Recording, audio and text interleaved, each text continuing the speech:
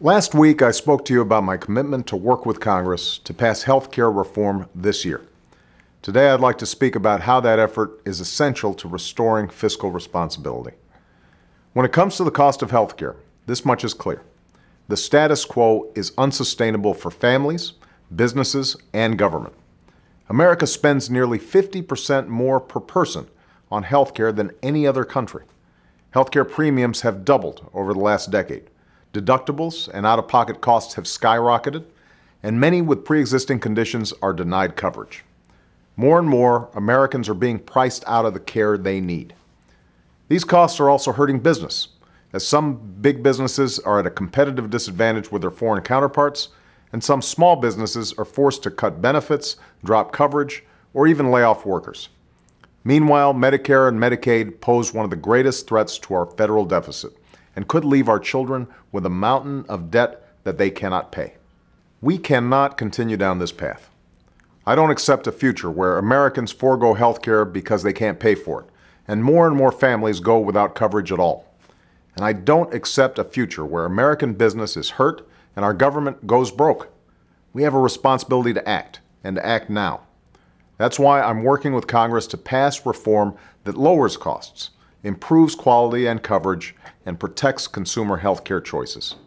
I know some question whether we can afford to act this year, but the unmistakable truth is it would be irresponsible to not act. We can't keep shifting a growing burden to future generations. With each passing year, health care costs consume a larger share of our nation's spending and contribute to yawning deficits that we can't control. So let me be clear. Health care reform is not part of the problem when it comes to our fiscal future. It's a fundamental part of the solution. Real reform will mean reductions in our long-term budget, and I've made a firm commitment that health care reform will not add to the federal deficit over the next decade. To keep that commitment, my administration has already identified how to pay for the historic $635 billion down payment on reform detailed in our budget. This includes over $300 billion that we will save through changes like reducing Medicare overpayments to private insurers and rooting out waste in Medicare and Medicaid. However, any honest accounting must prepare for the fact that health care reform will require additional costs in the short term in order to reduce spending in the long term. So today, I'm announcing an additional $313 billion in savings that will rein in unnecessary spending and increase efficiency and the quality of care. Savings that will ensure that we have nearly $950 billion set aside to offset the costs of health care reform over the next 10 years. These savings will come from common sense changes. For example, if more Americans are insured, we can cut payments that help hospitals treat patients without health insurance. If the drug makers pay their fair share, we can cut government spending on prescription drugs. And if doctors have incentives to provide the best care instead of more care, we can help Americans avoid the unnecessary hospital stays, treatments, and tests that drive up costs.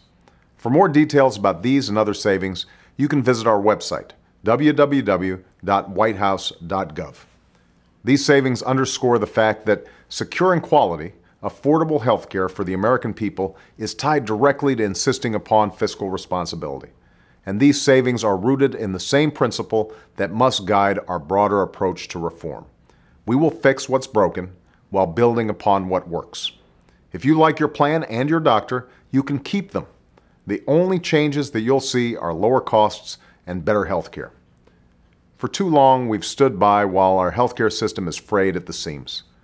While there has been excuse after excuse to delay reform, the price of care has gone up for individuals, for business, and for the government. This time must be different. This is the moment when we must reform healthcare so that we can build a new foundation for our economy to grow, for our people to thrive, and for our country to pursue a responsible and sustainable path. Thanks.